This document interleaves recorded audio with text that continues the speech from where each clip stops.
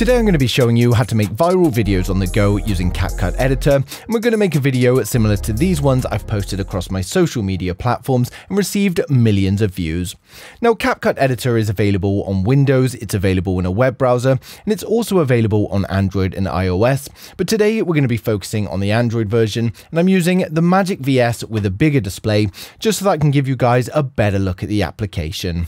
Now, full disclosure, the video is sponsored by CapCut, and they've asked me to showcase this application to you guys.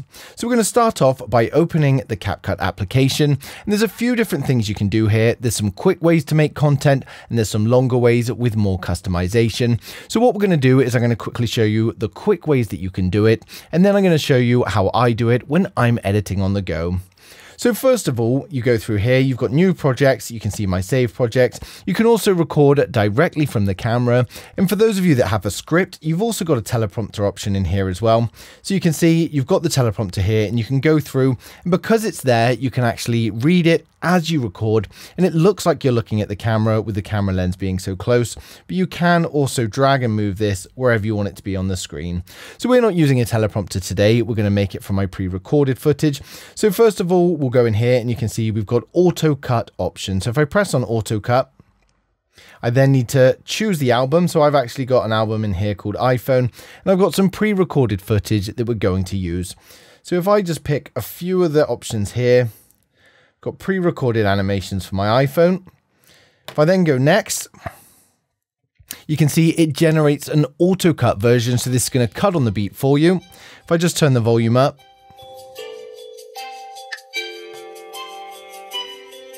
and you can see it's made me a video straight away, and you can choose from all of the different songs.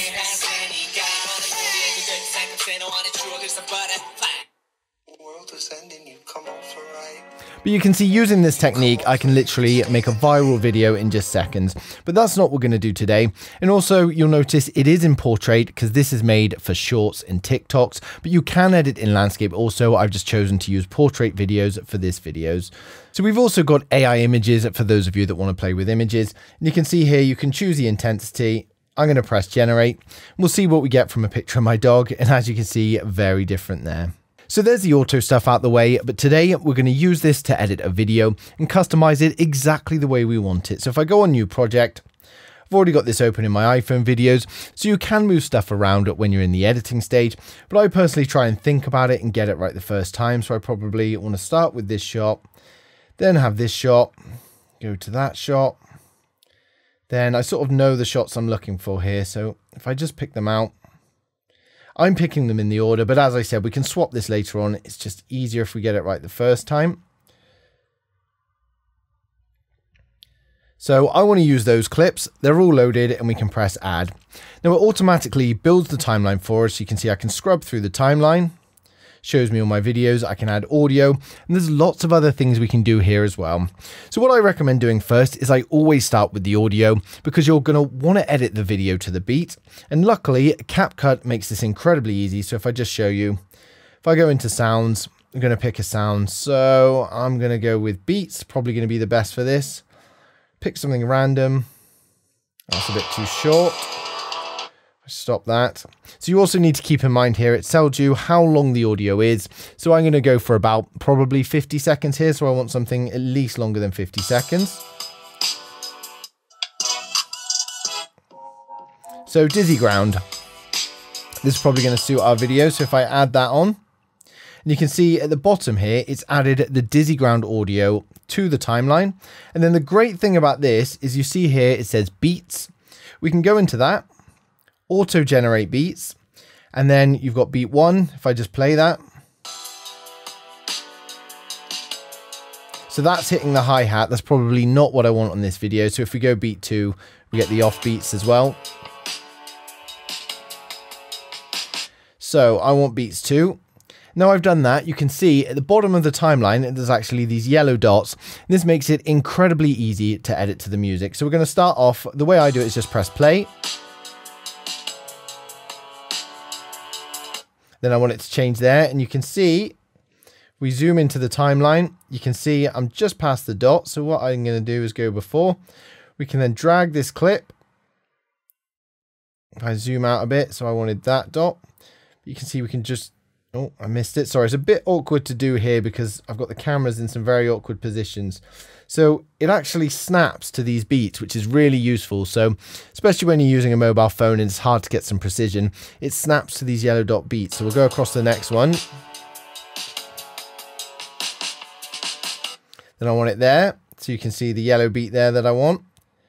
Again, minimize that to the beat.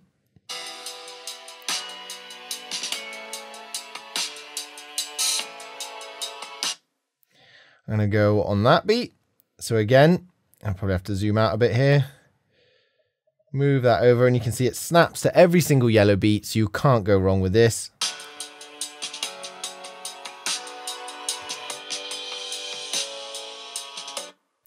Want that one. So you get the gist of this bit. So I'm actually just going to fast forward to where I've matched everything to the beat that I wanted. So I go around there.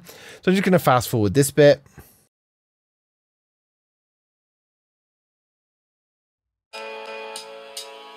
And then I've made it to the end. So you've got the CapCut ending there, and you can also remove that if you want. So watermark there by default at the end of the video. If you want to keep it there, you can. If you don't, you can delete that out of your timeline. So now you can see I've got the video edited. It's all edited on the beat, so my cuts are on the beat. If I just play the first couple just to show you.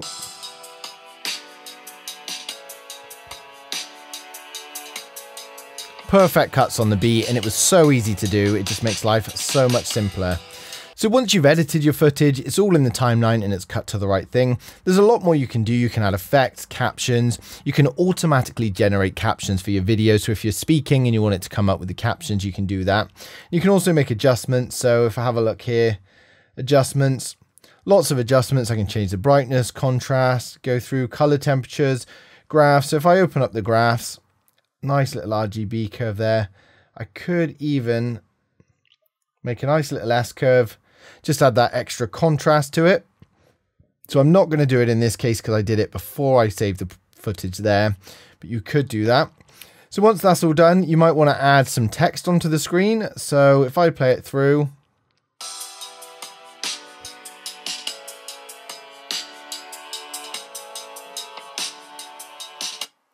probably about there, we'll go for some text. So add text, and I'm going to put iPhone 15 Pro Max.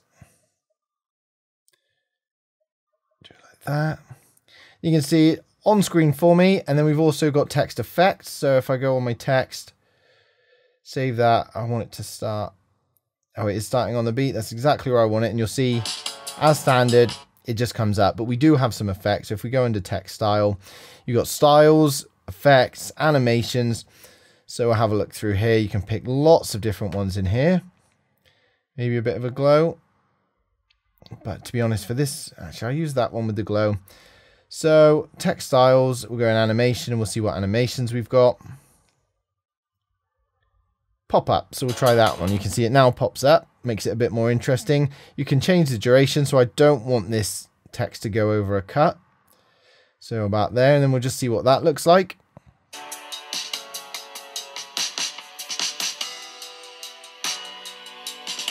So that's the text, and I could add lots of text in lots of different places, and it's great we've got all of that customization. So I back out of text, you've also got option to add stickers. So if you wanted emojis, any of these stickers, you can simply press them, they come up on screen. But of course, I don't want that in this instance. And as I said, we do have auto caption. So if you're speaking and you want it to transcribe your video, you can just go ahead and do that there. So that's text covered. We've done the audio and the stickers. You've also got options for overlays if you want to overlay something else on there. If we go into effects, we've got video effects. So having a look in here, there's just a huge library of effects you can choose from. So if we just try that one. Not suitable, but you can see it works well. Have a look if there is one. I generally don't like using effects with these videos, but we'll see. There is something. Opening and closing. So we'll do an opener. I'm going to go with a vertical opener. Makes the start a bit more interesting. So that's that done there. And let's move the vertical opener to the very start. And then you can see. And if we just make that shorter, you can see we can control the speed. So I don't want it to be that slow. And you can see I've missed it there. So if I just drop it back, still missed it.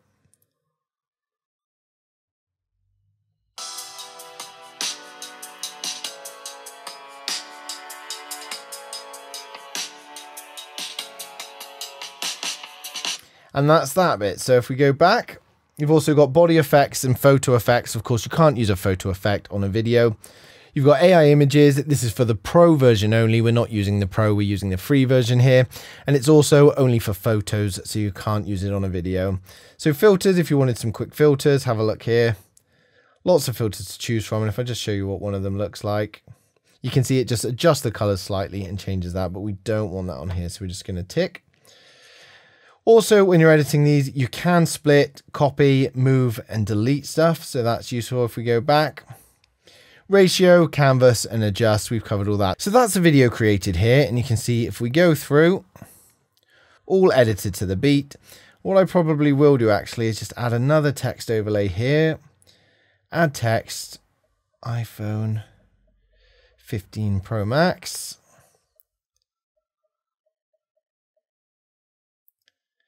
And tick. We'll just change that. I think we'll change the style here. So if we go into style, again, it's probably better if we use the same one we used on the first one. So I'm going to use that one there. Animation, maybe we'll try a different animation this time. So want something a bit more subtle. That one will do. Got some customization there. Tick that. And then we'll just check that ending.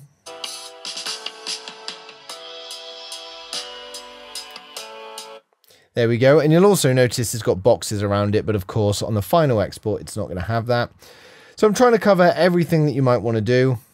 You can also do tracking on here. Obviously, there's not much to track on these objects.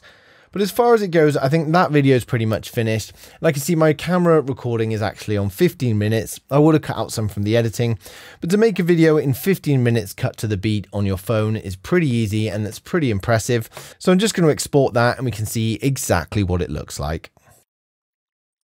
Right, so the video has now been exported.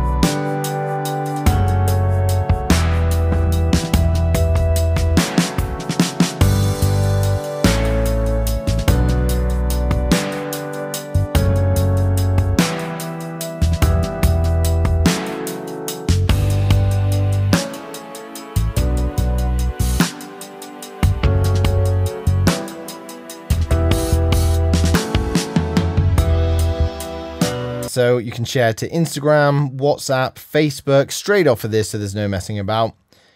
And what I'm going to do is press done. And that's that for that. So there are lots of other things you can do. In here, we've got templates. So you can see you've got it organized for TikTok, for Reels. So say you wanted to make a Reel or a YouTube short or something, and you've got some footage on your phone, whether it be photos or videos, there are plenty of options. So we're just going to scroll through and see if I can find something else that's suitable for the phone.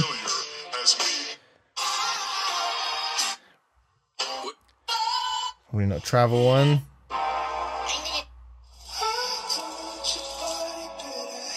So we'll use this template and see what we can get from our phone footage. So again, I don't really need to give much thought because the CapCut application is going to do all the work for me. So I'm just going to import my videos. Can import a few here. Now we'll press preview and we'll see what it comes out like.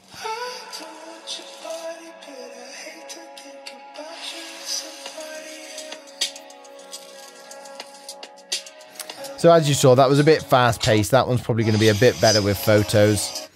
We'll go through and see if there's a better one.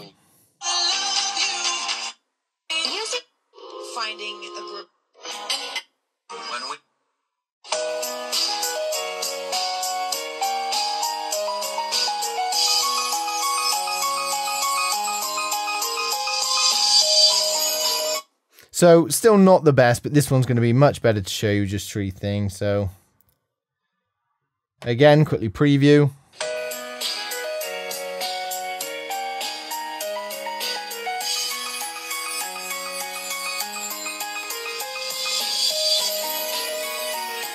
But you can see you can just make videos so quickly and easy. So if you're on the go and you've just taken some footage and you're not sure what to do with it, then the template place is a good place to start.